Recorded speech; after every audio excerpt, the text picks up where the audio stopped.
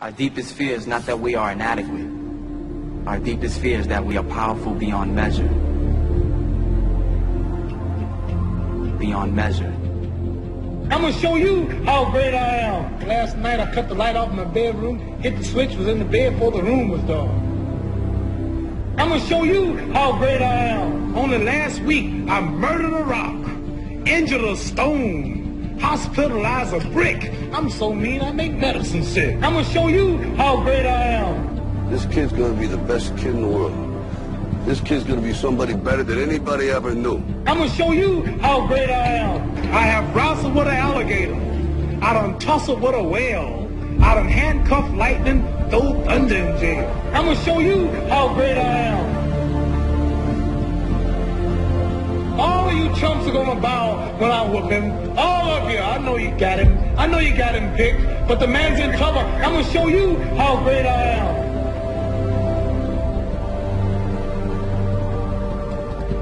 But somewhere along the line, you changed. You stopped being you. You let people stick a finger in your face and tell you you're no good. And when things got hard, you started looking for something to blame. Like a big shadow. Let me tell you something you already know. The world ain't all sunshine and rainbows. It's a very mean and nasty place, and I don't care how tough you are, it will beat you to your knees and keep you there permanently if you let it. You, me, or nobody is gonna hit as hard as life. But it ain't about how hard you hit. It's about how hard you can get hit and keep moving forward. How much you can take and keep moving forward. That's how winning is done.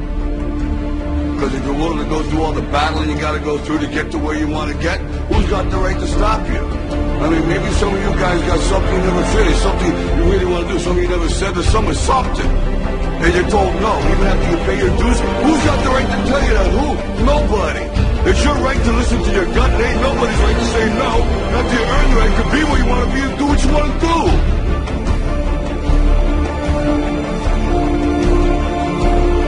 Now, if you know what you're worth, then go out and get what you're worth. But you got to be willing to take the hits and not pointing fingers saying you ain't where you want to be because of him or her or anybody. Cowards do that, and that ain't you. You're better than that. Our deepest fear is not that we are inadequate. Our deepest fear is that we are powerful beyond measure.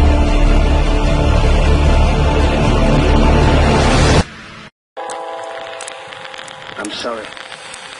I don't want to be an emperor. That's not my business. I don't want to rule or conquer anyone. I should like to help everyone if possible.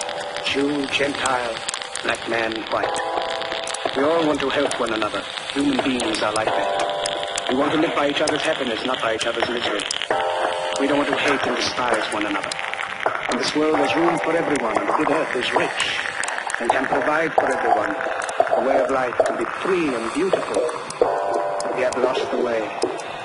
Greed has poisoned men's souls, has barricaded the world with hate, has ghosted us into misery and bloodshed. We have developed speed. We have shut ourselves in. Machinery that gives abundance has left us in want. Our knowledge has made us cynical. Our cleverness hard and unkind.